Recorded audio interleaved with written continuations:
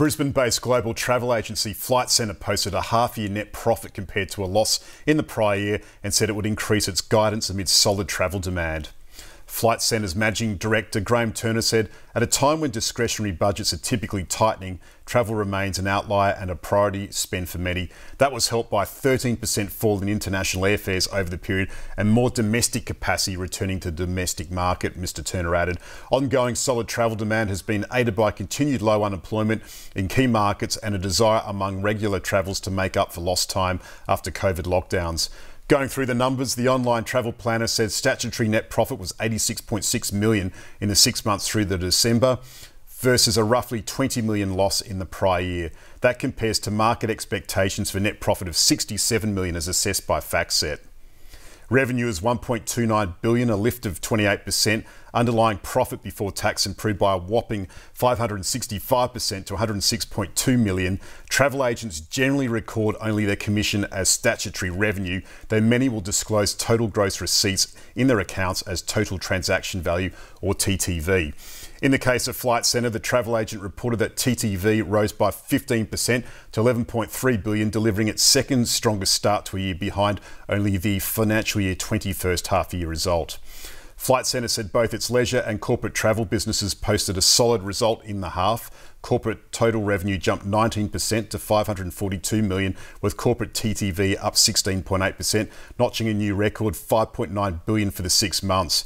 Leisure total revenue soared 33% to $626 million. Underlying profit before tax exceeded pre-pandemic levels and total transaction value rose by 18%. Managing Director Graham Turner said, "We are seeing ongoing solid demand for leisure and corporate travel, leading to our second strongest start to a year in TTV terms and accelerated activity in January and February ahead of our busiest trading months." Flight Centre's capital expenditure for the 6 months came in at $49 million. This was primarily focused on technology and systems intended to enhance productivity and customer experience. Among the big news for the half was the opening of recently acquired UK-based luxury leisure travel business Scott Dunn in New York. This gives Flight Centre a US East and West Coast presence.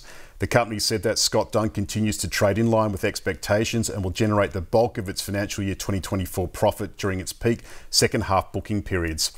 Looking ahead, Flight Centre said that the fiscal second half so far was performing in line with expectations. It said it would increase its guidance for financial year 2024 underlying profit before tax to between $300 million and $340 million, up from between $270 million and $310 million. It said that upgrade reflects a change in the measurement of convertible note amortisation rather than trading performance.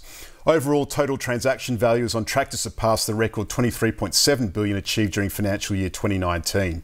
Flight Centre also said it welcomed the fall in airfares and expects gradual volume increases as fares become more affordable, particularly for families. It added that after 4 years of disruption and then gradual recovery, 2024 is set to be a watershed for the travel industry, with various industry bodies such as the IATA predicting the new calendar year will surpass 2019 as the busiest 12 months ever for travel. Flight Centre declared a fully franked dividend of 10 cents per share, which is reinstated after payouts were suspended during the pandemic.